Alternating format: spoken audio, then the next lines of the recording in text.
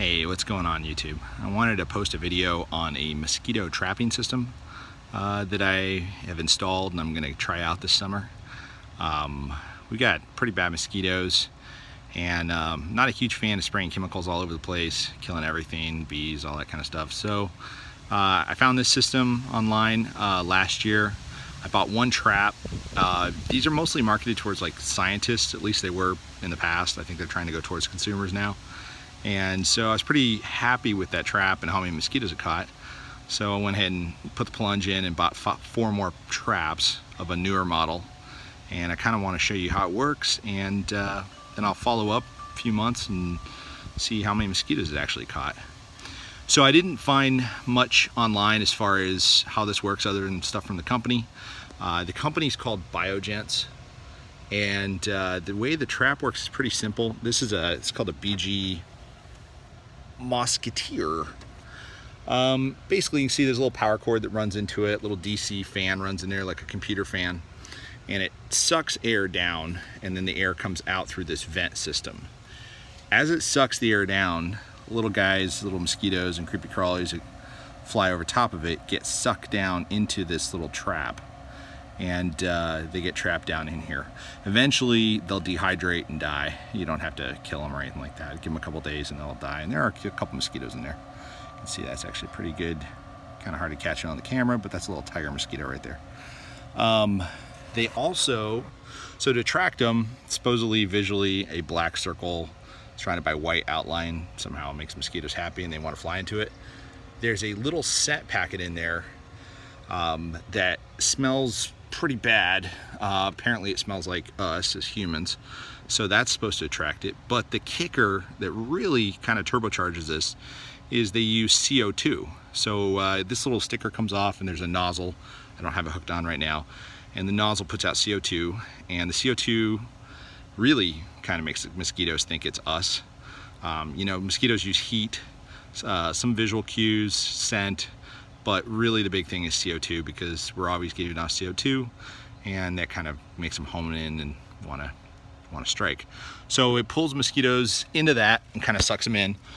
The real problem I had is the CO2. You know, running electricity out to these isn't too hard, but the CO2 is kind of a trick, because you need the valves. If you have multiple valves on one system, if you have one valve and one trap, it's no big deal. But I've got a tank in the basement, and this is running out almost 100 feet already.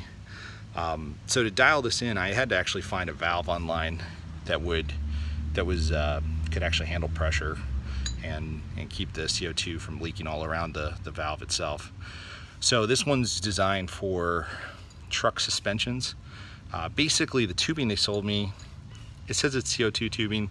I think it's 1/4 inch RODI tubing, which I probably overpaid for, but you know, whatever. And so it's basically CO2 tubing at 1/4 inch that happens to fit perfectly with this particular truck valve here for the air ride suspension. So I'll post a link of where I got that. These were 10 bucks each.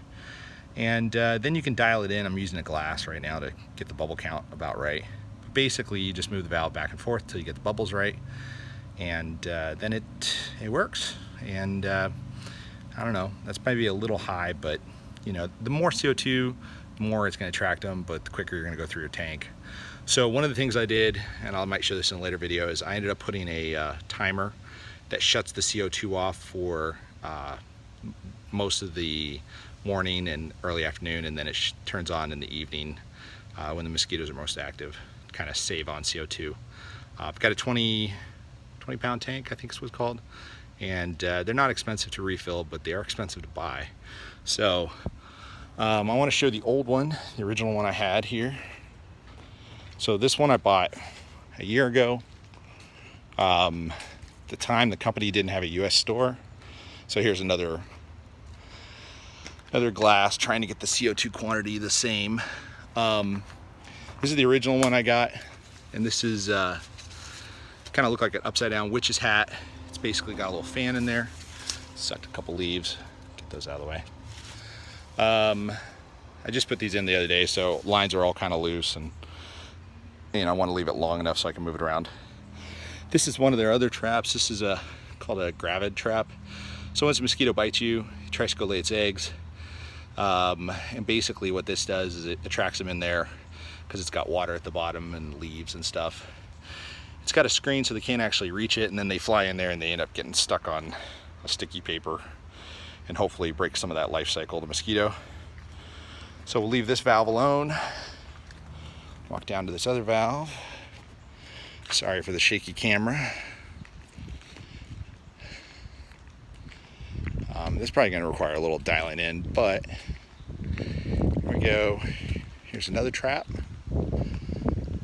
And again, trying to get the CO2 levels right, and that's too much. Have to fix that. And a couple more traps. And this trap I've had in for a couple days before I had a chance to put the other traps in. I'll kind of show you what it looks like. It's kind of nice when you want to look at the trap, you just close the lid. And yeah, that is a whole lot of mosquitoes. And it's mostly a bunch of dehydrated mosquitoes. There are some other bugs.